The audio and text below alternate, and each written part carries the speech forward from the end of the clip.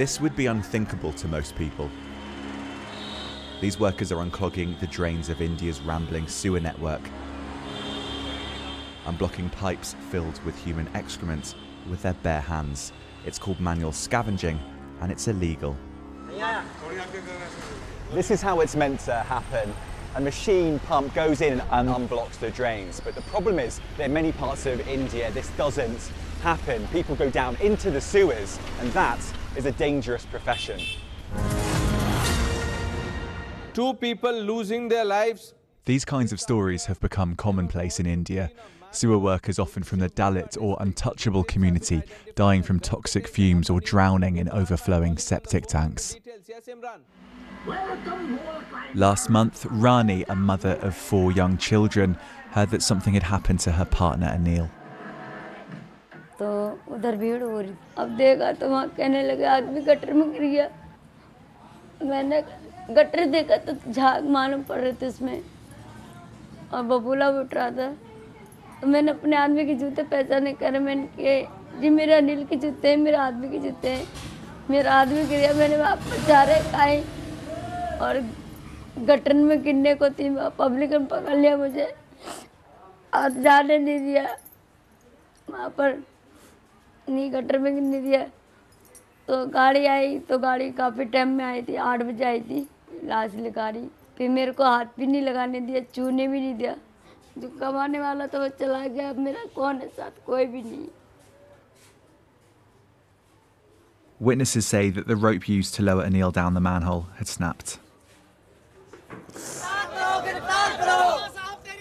The string of recent high-profile deaths has led to protests in India, led by this man, Beswada Wilson. He set up a pressure group, the Safai Kamachari Andolan, which looks to highlight the unsanitary and often dangerous conditions workers put up with. India has a space program and we are competing with the whole world, but we don't have any sewage system. That pains a lot. Why? Unreported cases are there that we are not taking into the consideration.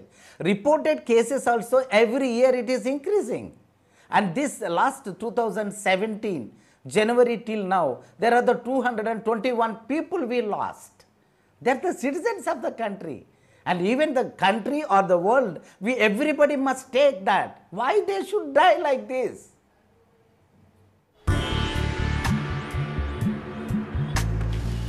That's a good question, so we thought we'd try and answer it. When it comes to manual scavenging, let's first look at the money. From our investigations, this is typically what happens.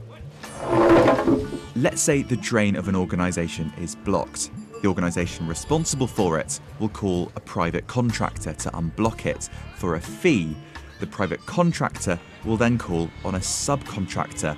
Once again, the private contractor takes a cut. This is where it all gets a bit informal. The subcontractor will know people on the ground and whether they're free to work. By the time the money gets to the workers, they get about 400 rupees for a day's work. That's about £4. Rani blames the subcontractors for her partner's death, so we tracked one down. Abdul is the guy you call if you want to find people who'll go into the sewers. What he does is illegal, so we've protected his identity. तो ये 7 feet के minimum 7 feet इसका deep है, तो अगर आदमी इसको अच्छे से निकालेगा तो लेबर लोग तो 7-8 फीट हो जाएगा और खड़े खड़े चला जाएगा। तो They crawl through here? Ji. And then where do they come out? Over here? Culvert. Over there somewhere? Ji. It's dangerous? Dangerous. When we spoke to one of the victims' partners, she specifically blamed contractors like you for the death of her partner. What do you say to that? अभी ये जो काम है तो labour लोग से तो करवाना है किसी भी हाल में, तो अगर उन लोगों को कुछ भी होता ऊपर नीचे तो जिम्मेदारी तो हमारी ही होगी। जिम्मेदारी की बात है तो देखा है जिम्मेदारी बीएमसी की, लेकिन इसके अंदर उन लोग की भी कुछ गलती नहीं, मशीन अंदर तक का जा नहीं पाती है। The government banned manual scavenging 25 years ago and set up a commission into the practice to monitor abuse of the law. So I went to see its chairman, Manhar Zala. I'm very much unhappy and very much disappointing.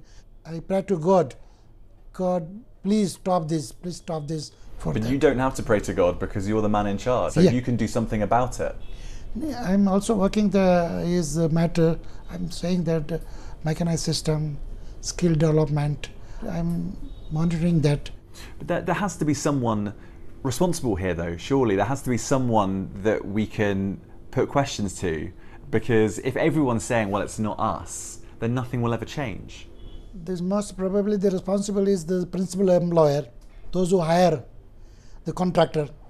The man who's hiring the contractor is responsible. It is the number one responsible. So it's not the government, it's not the commission, the number one party responsible for these deaths are the people hiring the contractors. The contractors.